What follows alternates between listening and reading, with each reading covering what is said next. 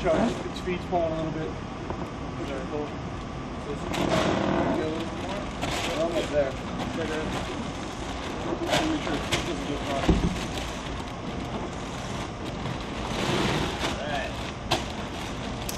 that's fine now.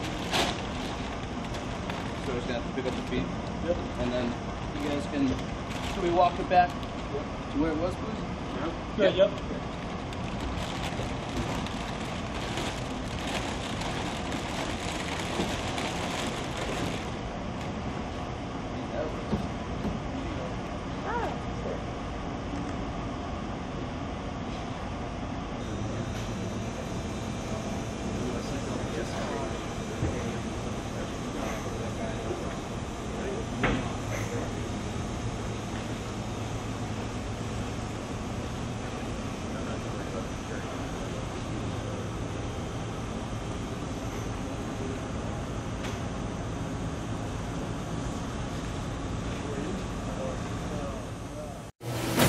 This is the Alice robot.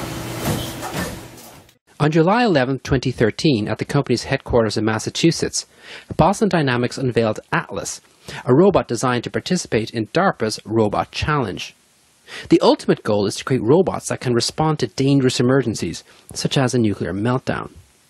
1.9 meters tall and weighing 150 kilograms, Atlas can walk, grasp things with its hands, and study the environment with sensors in its head. It combines a spinning planar laser rangefinder along with a high-resolution, high-frame-rate stereoscopic camera system. And it generates a gigabit per second of data, which is very, very high data rate, and about 20 million points per second from the stereo data.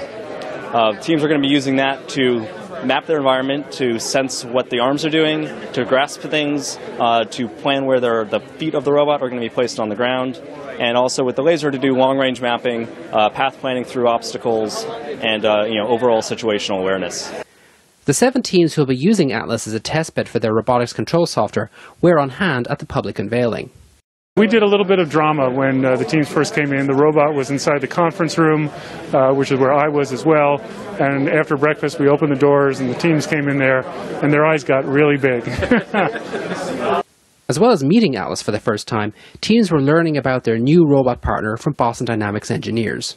These are the highest performance robots that we could find for these teams to use. So we're giving them every possible chance to succeed. I'm convinced that we're going to see the robots doing pretty well on at least some of the challenge tasks that we're giving them, like climbing a ladder, getting into and driving a vehicle, turning a valve, putting on a fire hose. All of the people here have already been fairly successful at those tasks in simulation with fairly realistic models of the environment and the robot. So we've been working with a simulator created by OSRF, the Open Source Robotics Foundation. We've found that it's not necessarily going to be a perfect match between what worked in the simulator and what will work on the real robot. A lot of the challenges over the next few months will be to port what we've done already to the physical robot. And that's going to be not only challenging, but very exciting and rewarding to be able to see tangible results from the work that we've been putting in over the last months. The teams will be putting the Atlases through their paces at a series of public trials in December, so the teams will quickly have to make sure that their software transitions from simulation to reality. We've been working with the virtual robot for a while now, and the chance to get a look at the real hardware, it's just been an amazing experience and opportunity. Do you think you'll be ready for December? I know we'll be ready for December.